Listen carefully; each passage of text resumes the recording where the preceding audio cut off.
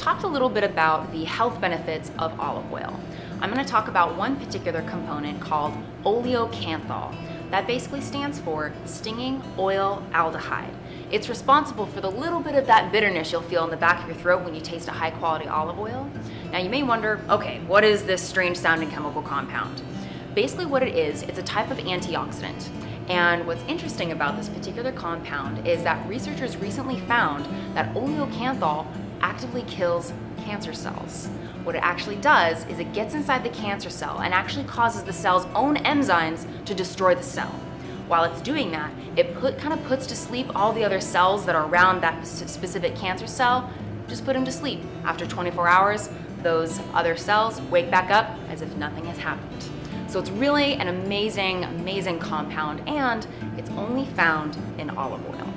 So again, it's called oleocanthal. It's something good for you, and it gives that little sting in the back of your throat.